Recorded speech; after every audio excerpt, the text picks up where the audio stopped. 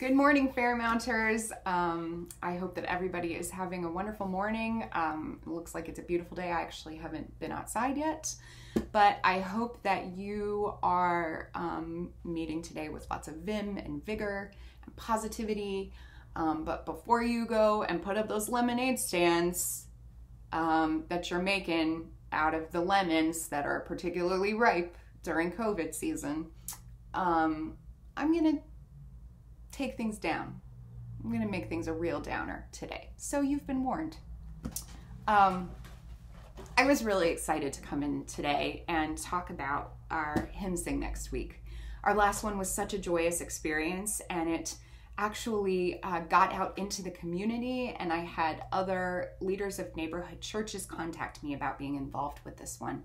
And so it was going to be this great ecumenical gathering of myself and several other music leaders leading hymns. And I told the session about it last night, and I have just been Mach 5 excited, lit up like a Christmas tree. And after the session meeting, I came back here into my office and I thought, I need to start making the booklet of hymns. I got to send them out to these other worship leaders so we can be prepared.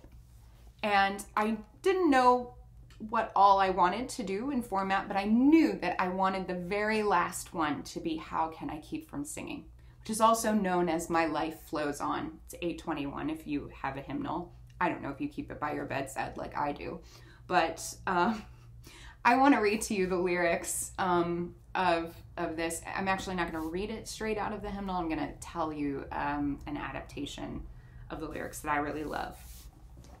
My life flows on in endless song, above earth's lamentation. I hear the real, though far off hymn that hails a new creation. No storm can shake my inmost calm. I hear the music ringing. Since love is Lord of heaven and earth, how can I keep from singing? What though the tempest round me roars, the Lord my Savior liveth. What though the darkness round me close, songs in the night he giveth. No storm can shake my inmost calm. I hear the music ringing. Since Christ is Lord of heaven and earth, how can I keep from singing? I was looking at these lyrics last night, and instead of feeling that spark of joy, something came heavy over me, and I realized there's been a lot of information that's come to light over the last few days about the process of aerosolization, the making of aerosol, that makes it particularly risky for singers right now, and especially singers in groups who are in close proximity and for an extended amount of time.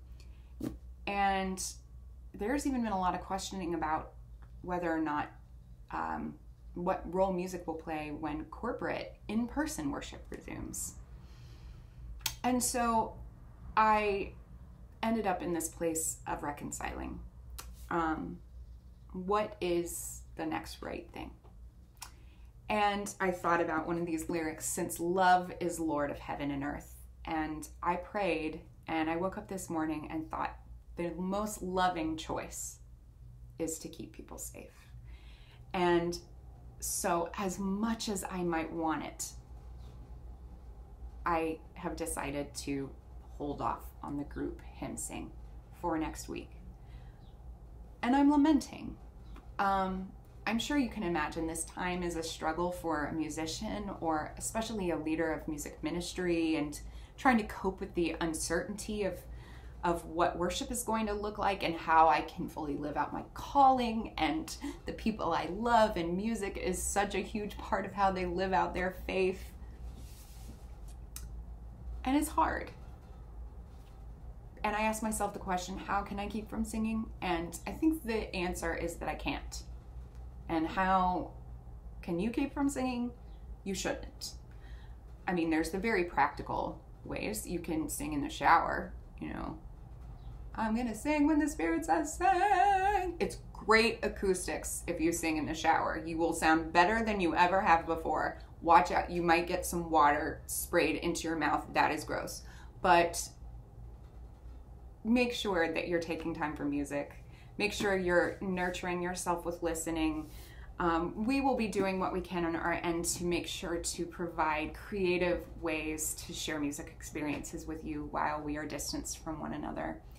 And try to keep bringing you meaningful music for our online worship experiences on Sundays.